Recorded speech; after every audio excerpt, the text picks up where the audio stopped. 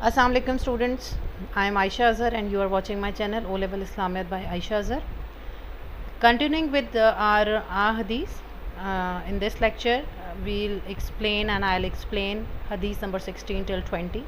I hope after this session you will be able to attempt question number 1 according to the CI pattern and you will be able to achieve a good marks. Alright, starting from hadith number 16, the believers are like a single man. If his eye is affected, he is all affected, and if his head is affected, he is all affected. Now this hadith clearly states that this hadith is our rights and responsibility towards our community, and this hadith is a communal hadith. If you want to know that what does a communal hadith means and what does individual hadith means, then you have to watch my previous lectures. I'll be sharing the links and you can watch that hadith part in which I clearly explains the difference between individual hadith and communal hadith. So this is a communal hadith. This hadith teaches us to develop fraternity and brotherhood amongst our Muslims and amongst the believers. We learn that Muslims Ummah is analogous to a human body. This means similar to human body. If any part of the human body feels pain, the entire body feels pain. Similarly, when a Muslim falls into disaster, the entire Muslim Ummah must come to his aid and rescue.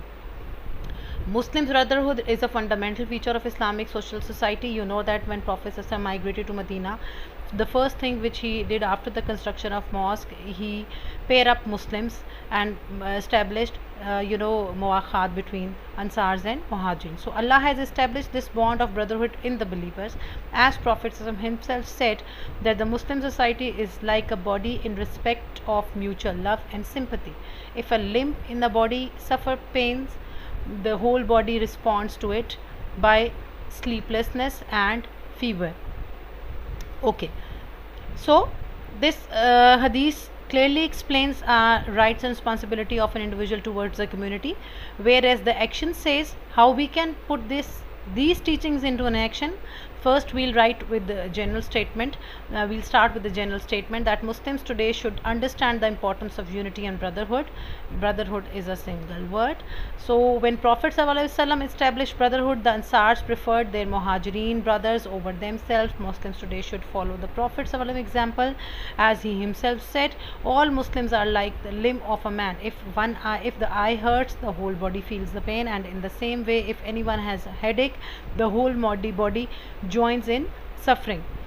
So what should Muslims do? Muslims should be ready to give preference to the need of their fellow Muslims. When people of one country are in disaster, they are oppressed, their pain is felt by other, as well as it was such as thing was happened in Palestine and or happening in Palestine and Kashmir and Iraq. We should help them as much as we can.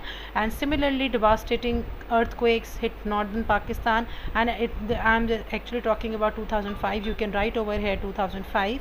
So there was an outpouring of aid from all the Muslim countries, brother countries, and Muslims as well. So when this hadith clearly explains that one should be helpful towards our Muslims or towards the fellow Muslims even if they are in need. Over here I have written one more thing, that helping fellow Muslims in times of hardships like financial loss, illness, or death of a family member. So over here this is our daily life example. Every time we are not facing full floods, we are not facing earthquakes, and everyone is not being persecuted because of the religion. This example which I have highlighted is actually or selected is basically a daily life problem which we used to face. It could be a financial loss, business loss, it could be a health issue, a mental distress, or a death of a family member. At this time, Muslims fellows help their fellow Muslims monetarily, emotionally, or physically. So this should be written in your explanation. Alright, coming towards hadith number 17. Hadith number 17 explains that modesty produces nothing but good. Now modesty, what is the meaning of modesty? Many of the students used to say, whenever I ask that what is the meaning of modesty, some students say it's simplicity, some says it's humility. So basically modesty means it's basically when we use modesty, we use it as for humility we use, for simplicity we use, but actual meaning of modesty, the modest word is taken from moderate, that is a middle way. Modesty in your behavior, modesty in your spending money, modesty in your living style. So that's why when we use modesty as a simplicity, it is fine. But basic modesty, the literal meaning modesty, is a moderate way. When you adopt modesty in your life, it is basically modesty in your behavior, in your clothing, in your in your spending money. So there are so many things in which you are supposed to show modesty. So this hadith is clearly an individual hadith, because who will supposed to show modesty? You, an individual, and it will give benefit to you. All right, so this hadith teaches us that modesty is a source of seeking Allah's blessing.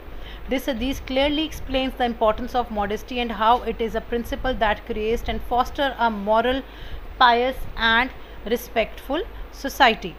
Modesty is the excellence of behavior which prevents a feeling of disgust at anything which is displeasing to Allah, which means that when you adopt modesty, you will not be extravagant, you will not spend too much, because all these things cause displeasure of Allah, and most importantly it could develop envy and jealousy among the Muslims.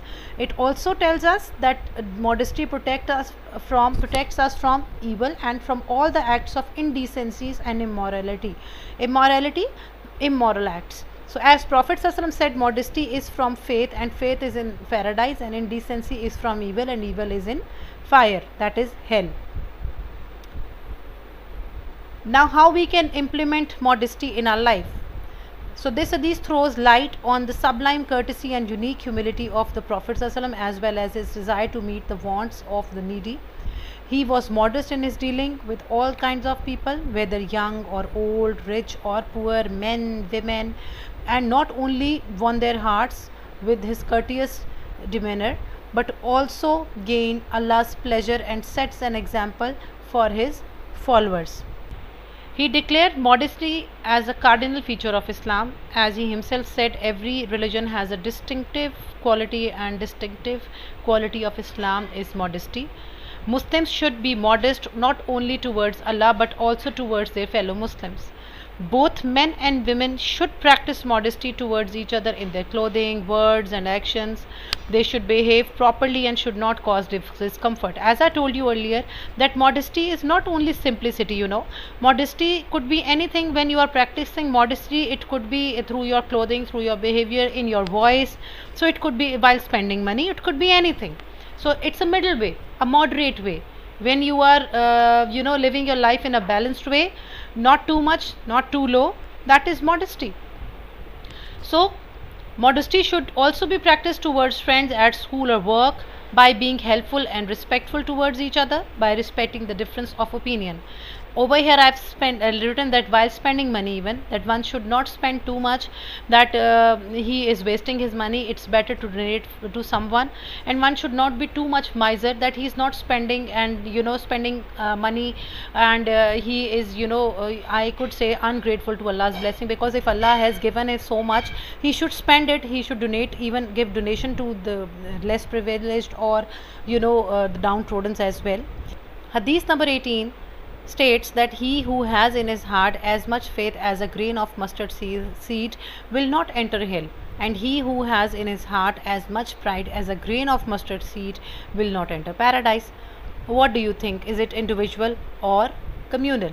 Definitely this is individual, because this is giving benefit to you only.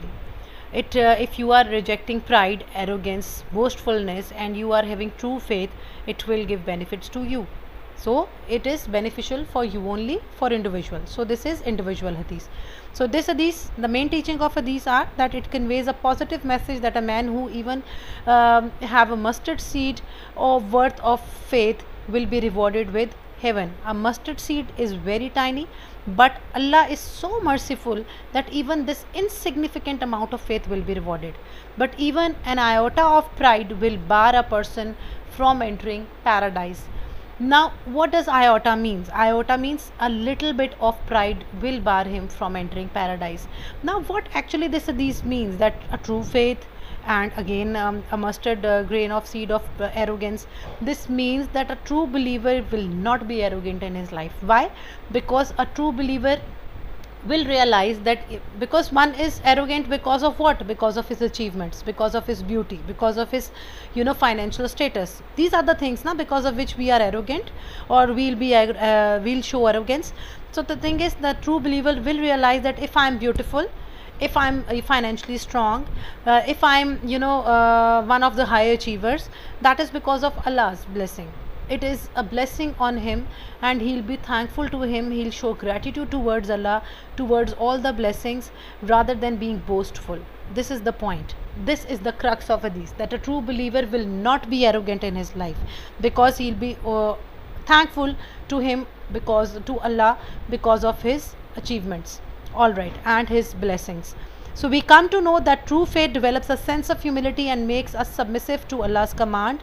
It also warns us against pride and arrogance as the trait of unrighteous and rejected one deeds. You can write over here one of the signs of Iblis. Iblis was also arrogant, He he disobeyed Allah's order because he thought that he's superior from others. So that's why this hadith says that the one who will show arrogance will not enter in the paradise. So it brings Allah's displeasure and deprives us from his blessings. Now how we can put practice, or these teachings into practice, and how we can put implement these teachings in our life. Muslims should have faith in Allah and obey his command, as it can bring for them the reward of paradise. Most importantly, humility is the quality which is liked by Allah, and we have the best example in the Messenger of Allah and other prophets too. So to treat each other humbly, leniently, lovingly is understood as humility. Anyone whom Allah has granted wealth or authority, beauty or splendor should take it as Allah's gift, rather than being boastful, as I told you earlier. So Prophet ﷺ was very humble when he entered paradise. Sorry, I'm really, so it's not like that. So Prophet ﷺ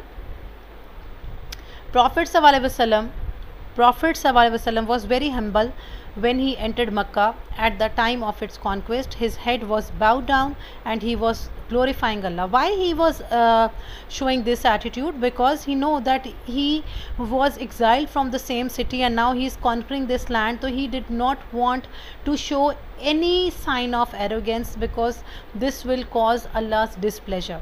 So on another occasion he said, verily Allah has revealed to me that you should adopt humility, and no one should be haughty towards another. Following Prophet's example, Muslims today should not feel proud on their achievements, rather than they should be humble and show gratitude towards Allah's blessings. They should reject all notions of arrogance and live their life as humble servant of Allah. Now hadith number 19. Hadith number 19 is clearly about the role of an individual. Why? Because it states that the world is the believer's prison and the unbeliever's paradise, because it gives benefit to an individual. An individual will feel him as he is in prison if he is a true believer, and an unbeliever, he will feel that whatever the thing is, this world is everything for him and he'll do whatever he feels is right. All right, so that's why this is an individual hadith. So the main teaching of this hadith is that it tells us the proper way of living our lives in this world as a true believer or as a mu'min. It tells us that a believer in this world is like a prisoner. He does not consider this world as his home. And his example is that of a prisoner. A prisoner feels uncomfortable. He feels restricted because he is imprisoned in a room or something like that. So same is the case with the true believer. He has to offer 5 times a day prayer. He feels restricted. He will try not to speak lie. He will try not to do backbiting. He will try not to hurt anyone. He will not be arrogant. He will be humble. So every time he feels that he is restricted, because he knows that eventually he is answerable to Allah, and he'll be accountable to him on the day of judgment. And every time he remembers life after death. So that's why he feels restricted. So as far as the unbeliever is concerned, he feels that whatever I want to do, I will do. Either I'll earn money through illegal mean or legal mean. The thing is, this world is everything for me. So I don't know whatever will happen after the death. It is not important for me. This life where I am living over here is more important, and I live according to my own will. not according to the will of Allah. So we come to know that all worldly possessions are temporary, and the worldly life is time of test and trial for a believer, because he always remembers the hereafter. As Prophet himself said that the world is the believer prison and famine, but when he leaves the world, he leaves the prison and the famine. Okay, it further tells us that not to be materialistic, self-centered, because these are the signs of not a true believer but the unbelievers, and who do not believe in this life, hereafter. All right, I hope this is clear, that this hadith explains about the life of a true believer, that he feels restricted, he feels imprisoned, and as far as the unbeliever is concerned, he feels that whatever it is, this world is everything for him. Okay, how we can put these teachings in our action? Most Prophet always teaches Muslims to stay away from all those acts which were forbidden in Islam. As Hazrat Ayesha said, his moral of the Quran, that the Quran is his character, which shows that he always restricted himself from all uneven acts. He was in Makkah, he was surrounded by the people who were involved in social evils like drinking, gambling, adultery, and he always remain isolated. He never indulged himself in such activities. All right, so Muslims should focus on concentrating to spend our lives in this prison, that is world, as per rules and regulations set by Allah, and shun our desires and wishes in this world, to project ourselves before Allah as a true Muslims. So how Muslims can implement the teachings? By performing religious obligations like salat, psalm, zakat, etc., and social duties, that is to be helpful towards our fellow Muslims. So Muslims should think that acquisition of wealth and worldly possessions should not be the main aim of their lives. Rather, they should strive for the eternal rewards of the hereafter. So Prophet reported to have said, be in this world as you are a stranger or wayfarer. Hadith number 20. Hadith number 20 explains that God does not look at your forms and your possessions, but he look at your hearts and your deeds. What is this hadith? Is it individual or communal? Definitely it is individual, because Allah is looking into our hearts, not other hearts. So it's individual hadith. It's our intentions. If our intentions are good, Allah will give us reward. If we are doing something with bad intentions, definitely he knows everything. Nothing is hidden from him, so we will not be rewarded. So this hadith is very important, as it is the basic guideline for all our actions. Allah does not judge us by appearance, beauty, wealth, possessions or status. He look at our hearts, that is intentions and actions, which must be sincere. As Prophet himself said that the action shall be judged by the intentions. It makes us clear that however good and noble an act may be apparently, it is worthless in the sight of Allah if the heart is lacking in earnestness and aim is not solely for the pleasure of Allah. If you are doing something to please others, to show others, Allah will not it is not pleasing for Allah, and he will not give us reward for that. And Allah is not in need of anything, worldly possessions, power, wealth or high social status, and will never these things will never impress Allah. How we can implement these teachings? First of all, we must remember that no virtue will be accepted by Allah without ikhlas, that is sincerity, no matter how great it may be. Our action must be correct, strictly according to the Islamic teaching, even if they seems alien to some society, because our intention is to please Allah. We should not worry about it. We understand that people around us may not only appreciate our appearance and wealth, but the only one whose appreciation is worth getting is Allah. So Prophet declared Hazrat Bilal as the first Muezzin of Islam without considering his physical appearance. Hazrat Bilal was an Abyssinian slave and Ethiopian slaves, a black slave, but though he was, because of his piousness, his piety, he was appointed as the first Muezzin of Islam. Muslims should realize that Allah knows everything, and we should try to seek the pleasure of Allah by doing good and avoiding evil. Okay, so piety should be the only criteria of superiority. One should understand that in Islam, the only criteria of excellence near Allah is our piety, not our physical appearance nor our financial status. So if a poor Muslim spends small amount of for the charity and help the other poor Muslim, that amount will be considered as the greatest of all, just because of his intention of helping his brother in the time of difficulty. Once when a poor companion distributed, this is an example again, the companion distributed his entire daily earning in his charity, the Prophet declared that those few dates were worth mountains of gold due to emotions behind it. This was his intention, and Allah knows the intention. So Islam condemns pretensions, and therefore Prophet said, the one who performs salat with the intention of showing it to other has committed a shirk. Because when you are showing to other, pretensions means to show someone. For showing, you are pretending to be someone which you are not. So it is taken from the word pretend. So when you are doing pretensions, Islam condemn all these things.